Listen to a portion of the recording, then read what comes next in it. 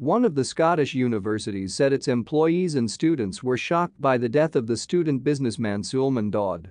The 19-year-old and his 48-year-old father, Shahzada, were among the 5 people killed on the Titan battalion, which disappeared on Sunday.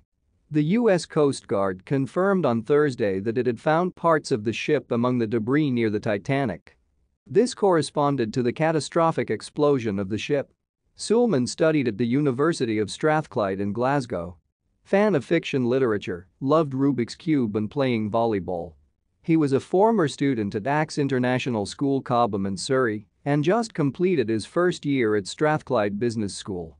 A spokesman for the University of Strathclyde said on Friday.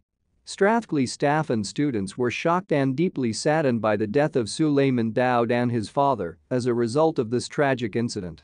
The entire university community expresses its deepest condolences to the David family and to all those who have suffered as a result of this terrible accident.